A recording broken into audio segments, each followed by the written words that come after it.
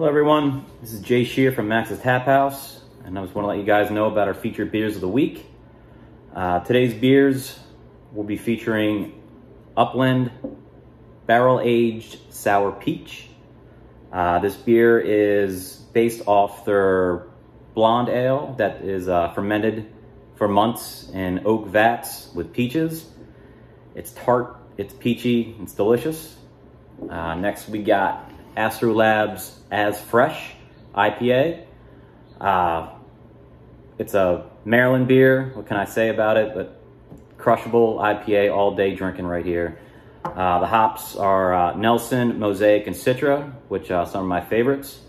And last but not least, we have Crooked Run Time and Tides IPA with Brett. So it basically has everything that these two have put together.